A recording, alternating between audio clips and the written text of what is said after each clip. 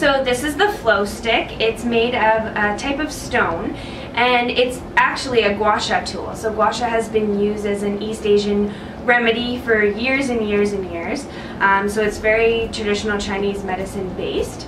And what it is, it's got a different shape to it, because then you can use it in different ways on the skin. So as a practitioner, as a chiropractor, I use it a lot on my patients to include and increase blood flow, as well as help reduce some inflammation. And basically the shape of it is nice because you can get a firm grasp on it.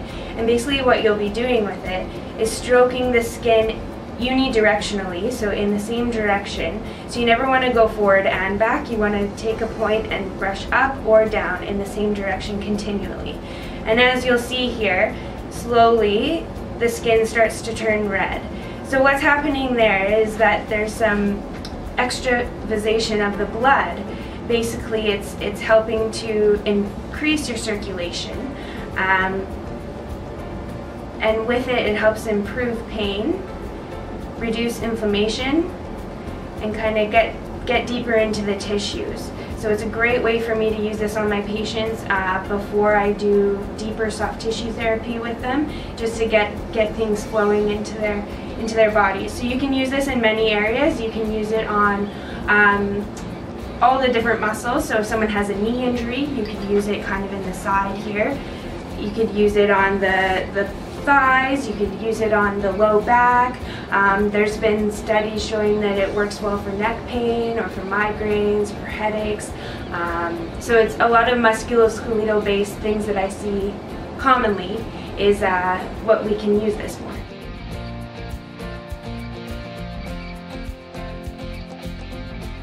So next we're going to go through some of the safety features for the flow stick, as well as the balm that comes with it.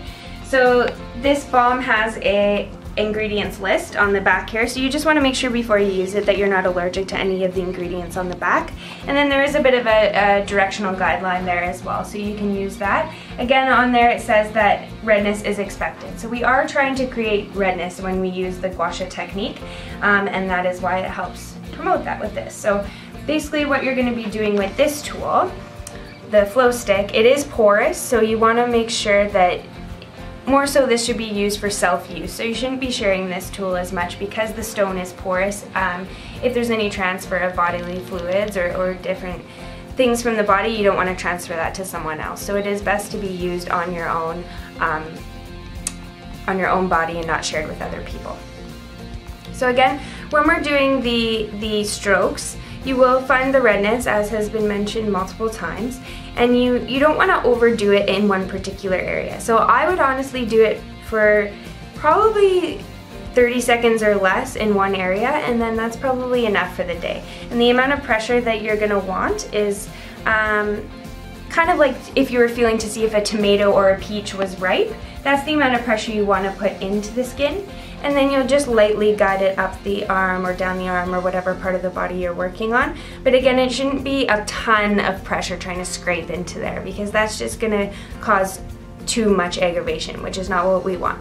So it should be fairly light strokes, but you do want to get in enough to kind of feel your tissues through the tool and see if there's any areas that need to be worked on more than others.